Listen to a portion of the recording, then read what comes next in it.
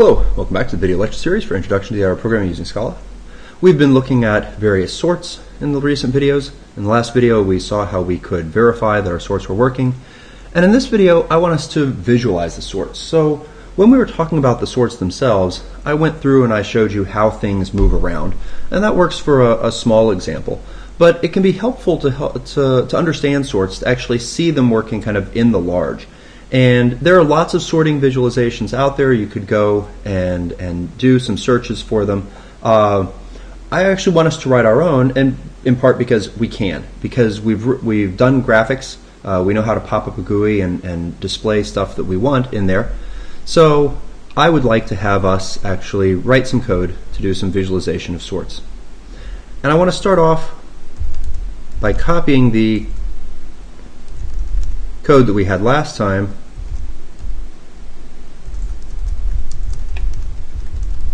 over to a new file, because we're going to need to put some extra stuff in here, and I don't need the verification code.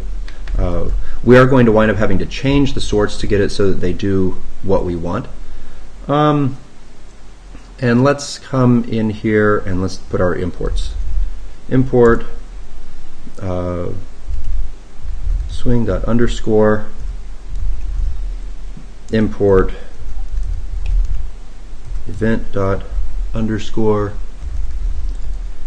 import java.awt.color, import java.awt.geom._, import java.awt.image.bufferedImage. That should be sufficient for us. And the way I want to draw this is I want to have kind of a stack of 3 frames, and I want to make 3 different images for our 3 sorts. So val images. I really don't care too much about these, about the exact nature of these. So I'm going to, as far as how they're stored, I don't care if it's an array or a list or whatever. I'm perfectly fine with whatever Scala decides to pick. So inside of here, I am going to make a buffered image. New buffered image. How big should these be?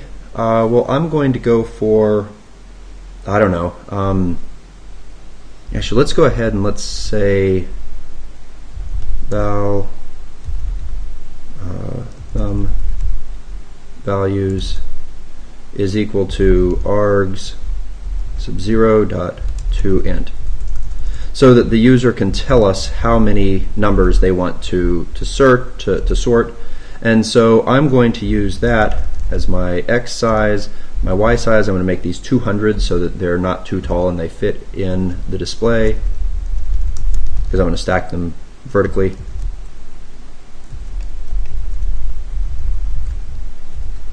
And I will use my preferred image type in there. In addition to knowing how many values there are, I'm going to create a new array, and actually array values will be I want this to be an array itself, so array.fill of 3 values, and each one of these is going to do I want a copy of the same set of values.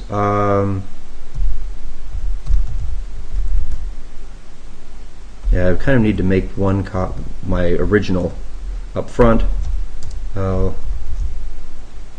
Nums equals array.fill of num values math.random. And then inside of here I want to basically make a copy of nums, and so I guess I could do nums.map of xrocket x. That would definitely, it's one way of making a copy of an array. Because I want to kind of put the three sorts on an even footing, I want you to be able to see what happens to the three sorts when they're working on identical values. Get rid of that code there.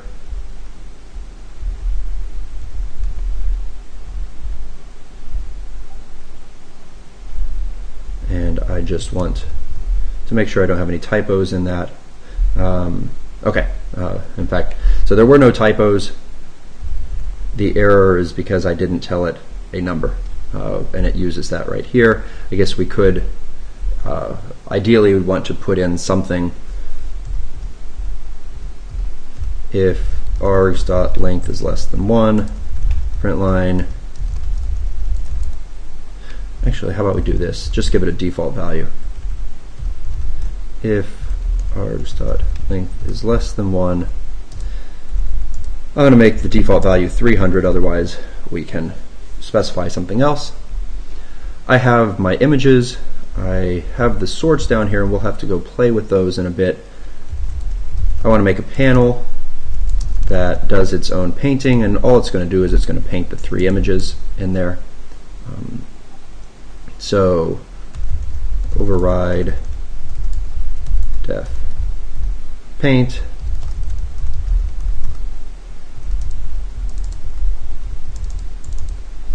and g dot draw image, x is of 0 at the top, y is 0. Actually, for I in images dot indices,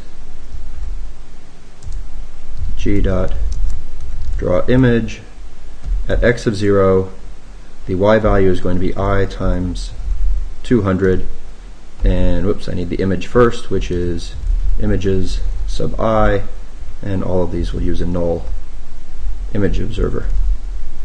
Okay, so the 4 images that we have will come down here.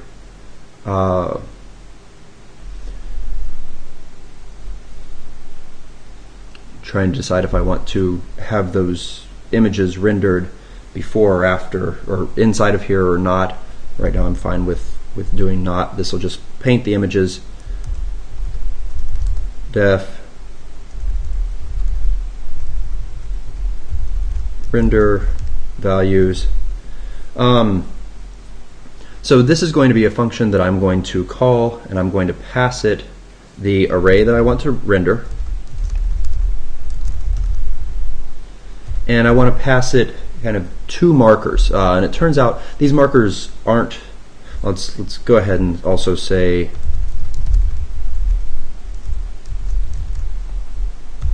so I'm going to pass in the buffered image we're rendering to, an array that is of doubles, and then 2 markers. I can call them, I guess, I and j, sure. Actually, I'll call one j, because that's actually the loop variable. This one will be showing us kind of the inner loop variable, and the other one will be min, which is also an int. Now most of the time we're not going to use min, so I'll give it a default value. Once again, let's come over here and let's make sure that our code, I haven't had put any typos in. Okay. So what I want this to do is first, let's go ahead and create the graphics.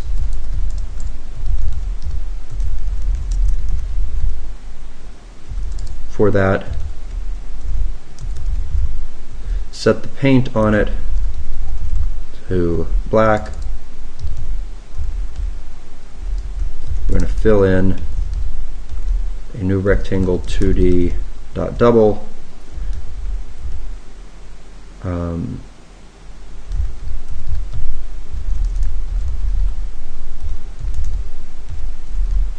have it fill in the entire image. I'm going to set the paint to some other color, whatever color I want my lines to be drawn in. How about I do, I guess I can make my data be white.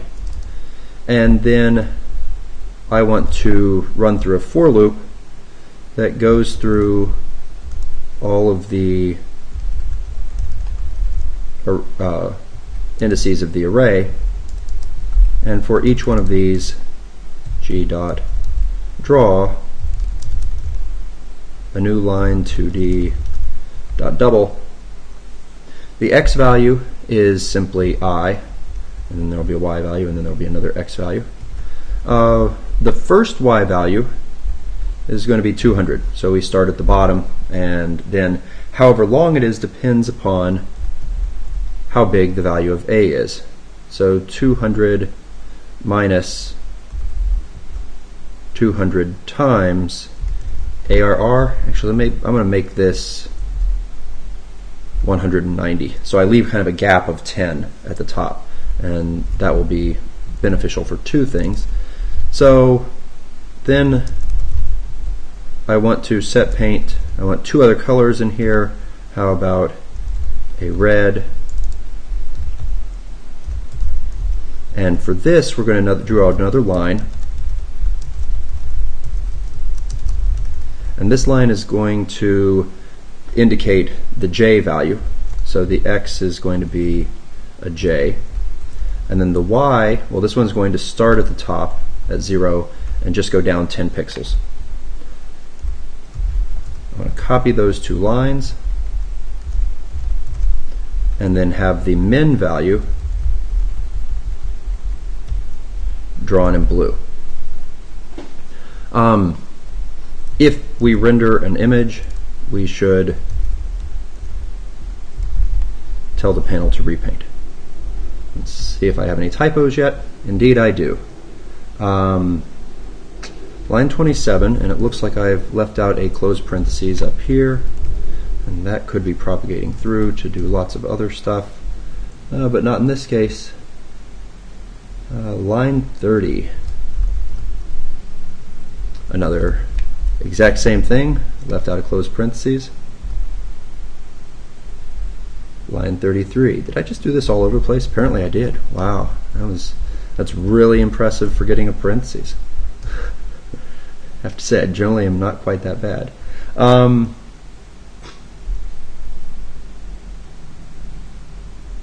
Times ARR insert sub I. Okay, so this runs. We have a panel which draws some images. We have a function that will render images for us. And at the bottom here, let's make our panel so it has the right preferred size. Preferred size equals new dimension of, well, how big do I want this to be? Num values is my width, and 600 will be my height. Okay, we'll come down to the bottom here. Frame equals new main frame.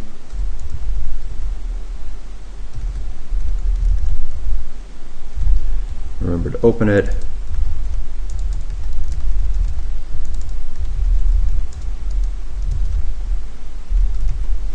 Okay, so I have a frame and I give it the panel and I open it, and if we run this now, it opened way over to the side.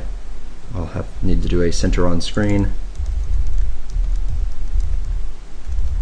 so that you guys can see it better. But of course it doesn't do anything yet because I'm not actually calling my sorts at this time. And we can fix that. I actually want to call, so I have my three my three arrays values up here. So I want to call bubble sort on values sub 0.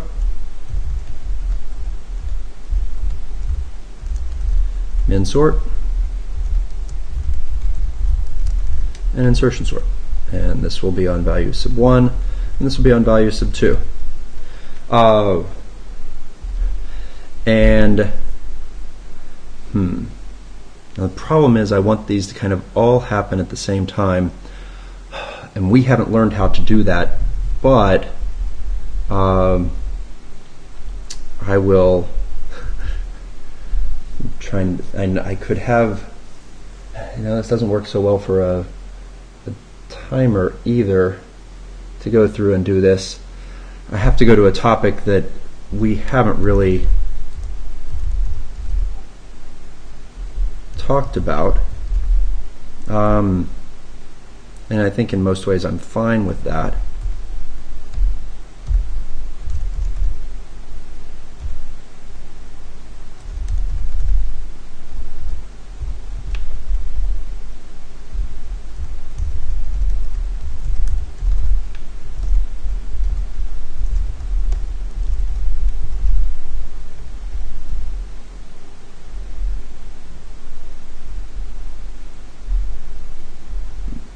First error, line 7.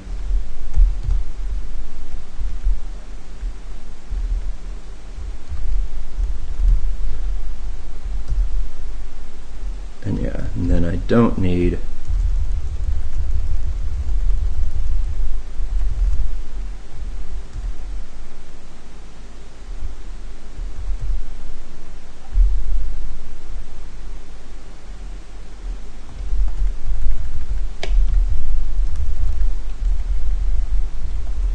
what I'm doing here. So this is multi-threading. We had actually briefly hit upon this in the in an earlier video when we talked about parallel for loops. The main thing is that I want all three of these sorts to be happening at the same time, and I wasn't doing that earlier. Okay, so each one of these needs to be calling render values on its image and passing its array. So we take an image, an array, a j, and a min. In the case of bubble sort, I don't really care about the j and the min, and I'm going to draw it. Oops, this is one of those places where well, okay, I can. Let's do this.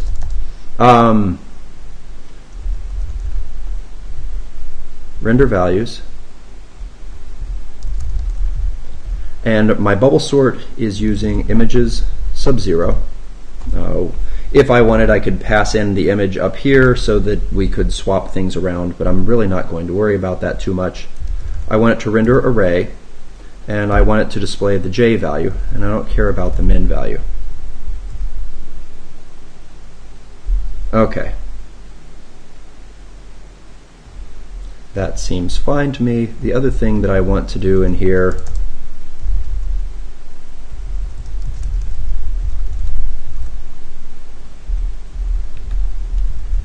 and that might be a little too slow. Yeah, I should probably speed that up a little bit. What I want to do is I want to make it pause for a while. So after it does the rendering, because you saw there was this really bad flicker and whatnot that's happening if we try to draw this at full speed. So what about for our min sort? Well, I'm also going to put this inside of the innermost loop, but here I do want to draw the min. We're rendering image into image 1 here. And let's see if that gives me the effect that I want. So here you can see there are two markers. This blue one is keeping track of the min, and so every so often it jumps, and the red one is keeping track of j. And our insertion sort, I put the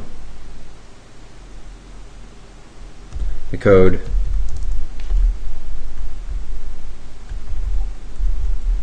inside of the inner loop. Okay. And we go. Okay. So this code, now you can see the sorts working. The bubble sort and the selection sort are pretty much doing the same thing, except the bubble sort is moving stuff around as it goes, and the selection sort is just looking for a blue. It's finding the minimum, And then when it's done, that one value swaps to the front. The bubble sort, you can see, is kind of pushing values back as it goes, and so each time it gets to the back, it's pushed a new long bar back there. And then there's the insertion sort. And the insertion sort is clearly very different from the other two. It goes and it grabs a new value and it pushes it forward to the place where it belongs. And so when it grabs a short bar, it walks way up to the front. When it grabs a long bar, it might not hardly move at all. And so you can see that the insertion sort winds up getting a fair bit of the array very nicely sorted very quickly. However, the insertion sort slows down as you go, whereas the bubble sort and the selection sort speed up. I'm not going to have this video go all the way until these are done. I guess we could do these on a smaller set of numbers, just 100 instead of 300, and then we'd have a chance to actually potentially see them complete.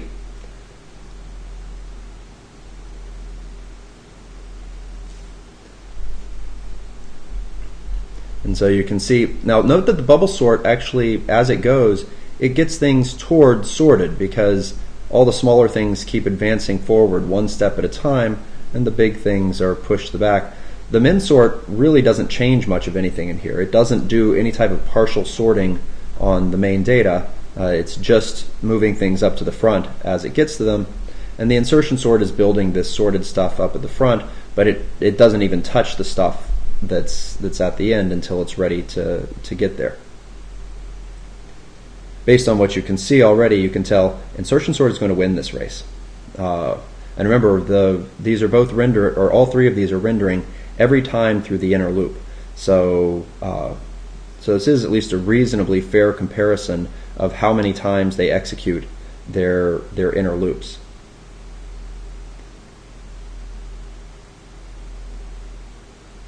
And our insertion sort looks like it has about 2 more things to move, and then it's done, and it's going to sit there. For random data, you actually expect the insertion sort to run twice as fast as the other two. And the reason is because on average it only has to push things forward halfway through the array. Sometimes it'll push them all the way to the end, but sometimes they won't go anywhere. So on average the insertion sort does half as many comparisons as the other two. Now of course this is redrawing at comparisons. If I were to change it so that it does render values on swaps, then the selection sort here in the middle would wind up winning, because it wouldn't show you all the comparisons it was doing. It would only show you and pause every time that it actually did a swap, and it does very few swaps. You can also tell at this point that the selection sort and the insertion and the selection sort and the bubble sort are basically getting faster because they have smaller and smaller regions to cover. Because our bubble sort was not a flagged bubble sort, this is actually going to sit and get to a point where all the values are sorted, and you can see then it runs for a while. And note the bubble sort and the selection sort finished at about the same time, which is exactly what you would expect. So feel free to write this, play with it, go out and look for other visualizations. Make sure that you understand these sorts and how they work. And we'll come back in the next video and talk about how we can sort things other than just the straight